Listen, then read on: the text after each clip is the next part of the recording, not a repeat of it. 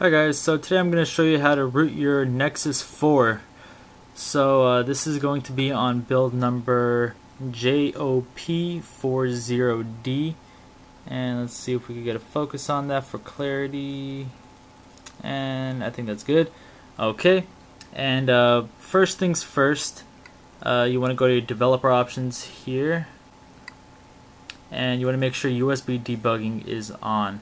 To enable the developer options, you want to go down to the settings, about phone, and you want to click the build number on the very bottom 7 times, and that should enable it. Mine has already been enabled, so yeah, there you go. Also, I've connected through USB, and Windows 7 has installed the drivers already, so we should be good to go from there.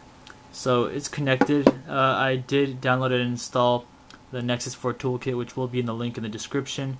Install that and continue on from there. So let's go. So on this screen you should see your device here. This is my device. If you don't see anything there, that means it is not being recognized.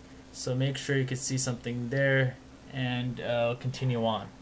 Okay, so next up we want to unlock the bootloader in order to root the Nexus 4. So I'm going to hit number 3, enter, and it says what do you want to do. I want to unlock the bootloader.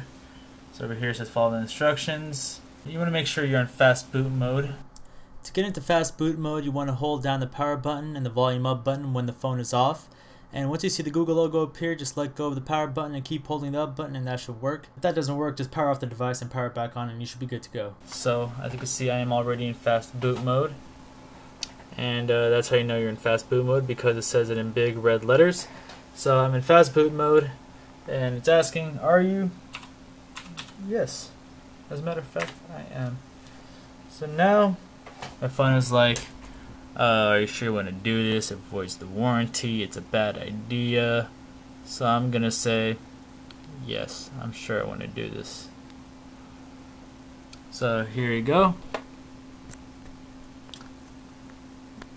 And it looks like that was it. Over here it says it's unlocked. If you look on the bottom, lock state unlocked. So that looks pretty successful. So okay, now that we're done with that, let's go to number 4, which is the root and unroot options. Keep the phone in the fast boot mode, because we're probably going to need to do it again anyway.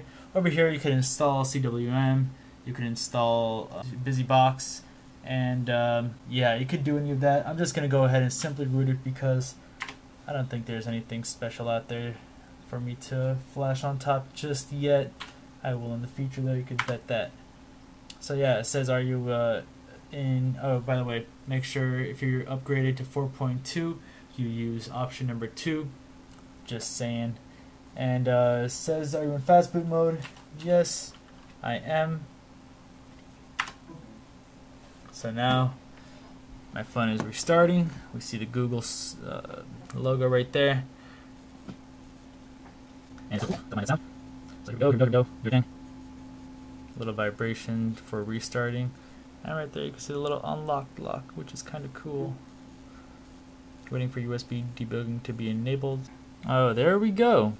Okay, so now that we're back here, you want to make sure that you go back to USB debugging mode on your phone. And if you don't know how to do that, you just type, you just go to about phone, go to scroll down to the build number, and hit that 7 times, and that should give you the options.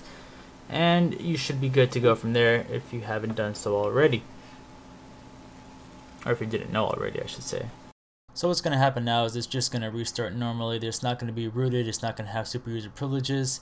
And just to demonstrate that, I'm going to go into the app drawer, and I'm going to try running Wi-Fi tether. You can see the super user icon there, but that's from the Play Store. Anyone could download it. You don't have to be rooted.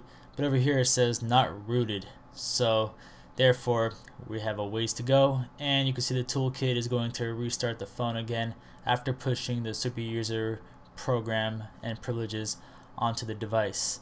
So it's going to restart any minute now. And there it goes. So now when it boots up, it should be rooted and ready to go. So I'll see you guys when that happens.